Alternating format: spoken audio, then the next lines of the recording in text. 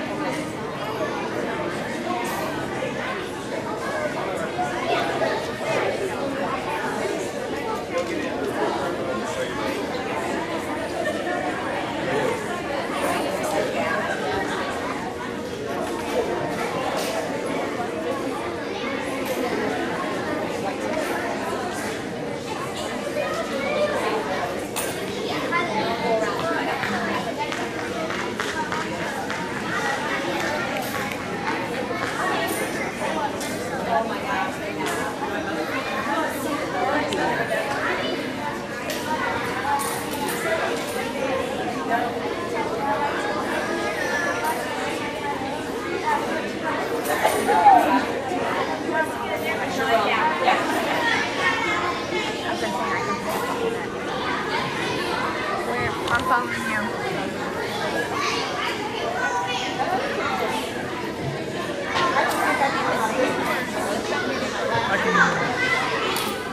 Roar! Oh, I'm sorry. I scared you. Don't worry, I'll eat you because I'm a plant eater. And if you get too close, I might step on you, but you're not so bad, so I won't. A brachiosaurus is 50 feet long and 100 feet wide. Did you know that I lived in the Jurassic period? And again, I am a brachiosaurus. I look like a very, very, very long-necked dino. Did you know that the Jurassic period divided into 3 parts? Isn't that cool? Well, okay, it was kind of scary. I could reach more than 75 feet and 25 meters. I lived 150 to 130 million years ago in North America. Cool, huh? My real name is Dorina. D-E-R-I-A-N-A. Wow, I'm already hungry, so I hope I see you again. Adios, amigos. Roar! Hello, friend. I'm a Stegosaurus. My name means covered lizard. I lived about 159 to 144 million years ago. If you love Stegosauruses, come listen to me. I only eat plants, so I won't eat you. Do you know that I lived in the late Jurassic period? Did you know I am about 21 feet and 6.5 millimeters? Even though I'm a big dino, I have a tiny brain the size of a walnut. Well, adios, my friend. Perhaps we shall meet again soon. Hello, up here. I'm a brachiosaurus. I am starving. What did Mom pack me? A whole container of leaves with 100 rocks and branches. I lived in the late Jurassic period. I am 82 feet and 12 meters. Did you know I'm one of the tallest dinos? My name means arm lizard. So what is for dinner? Lava rock, brandy, and brandy. We will chat later because T-Rex is by. I want to protect my baby. Hi, I'm Mrs. Veal, and I'm going to share a little bit about how our second graders used iPads to research for their dinosaur wax museum. We have a couple different tools that they used. We have an Encyclopedia Britannica app that they all used to research, and we also have some other apps like Arrow of Dino, and it gives them all the different dinosaurs that they could choose from. And once they found their dinosaur, they took the research that they found and they organized it in a folder, and then they turned that into their research report, and we inserted a picture from the iPad on their research report. Hello, my name is Chris Home, and I'm a second grade teacher here at Columbia. One of the reasons that we do this Dinosaur Wax Museum is because one of our standards is to do oral presentations.